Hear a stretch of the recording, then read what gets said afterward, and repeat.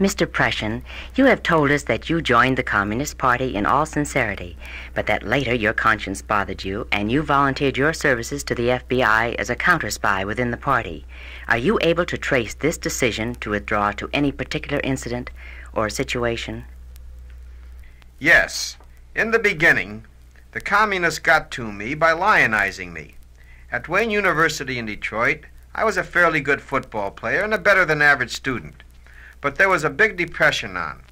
I was concerned with my own future. There was a 50% raise in tuition, all of a sudden. I did not know it then, but this had been agitated by communists on the faculty. In typical communist fashion, they worked both sides against the middle. I was flattered into organizing the students against the tuition raise. At that time, I did not realize those persuading me were communists. One was a fellow football player. Another was a professor on the campus. We were successful in forcing the university not to raise the tuition.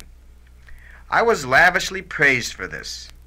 Then, in what appeared to be my hour of glory, I was invited to become a communist. What they told me was their own particular version of the Sermon on the Mount. It's always that way with communists.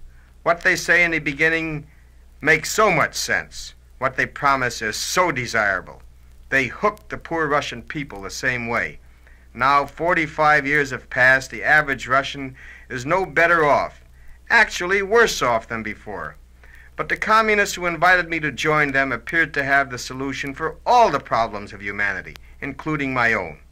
I fell for it. And I would be less than truthful if I didn't admit that I was a genuine convert and a hard-working communist for several years. It was all so exciting that it was some time before I began to realize that I was having difficulty in renouncing God. But it was easier to do as I became increasingly aware of the men of religion, the clergymen, in the Communist Party. If they could reject God, why couldn't I? What I did not know at that time was this: there are almost no clergymen who become communists. It's communists who become clergymen. The church, any church, is always eager to enlist the bright scholar, the persuasive speaker. That is why it is so easy for a communist to become a clergyman. I do not know exactly what precise point I decided to break away from the party, but I do know what caused my first deep disgust with communism. I worked as a communist in the door press department at the Biggs Motor Car Company in Detroit, Michigan.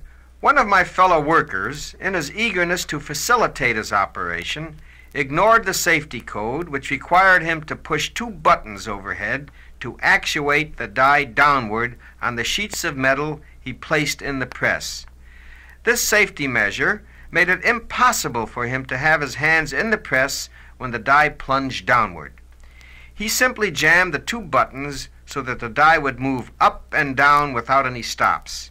Unfortunately and tragically, this man, through his own carelessness, had his right hand smashed off at his wrist.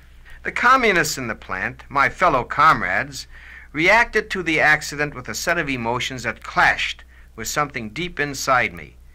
Totally free of any compassion for the man who had lost his right hand, the other communists appeared happy over the situation, almost reveling in sadistic joy over the agitation value of the incident. After all, they would blame management. I realized now for the first time that here was something repugnant to God, to any human being with humane sensibilities. I was ashamed to be part of it. Not long after, I made my first attempt to pull out. I did not succeed. The law would not take me seriously. Behind me was a record that was not good.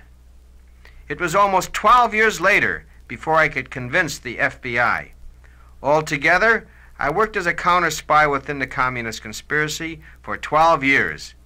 I finally had to surface for only one reason. I came to the conclusion that my country was losing the battle. And if there was any chance that we still might win, maybe my knowledge of the conspiracy through testimony would help.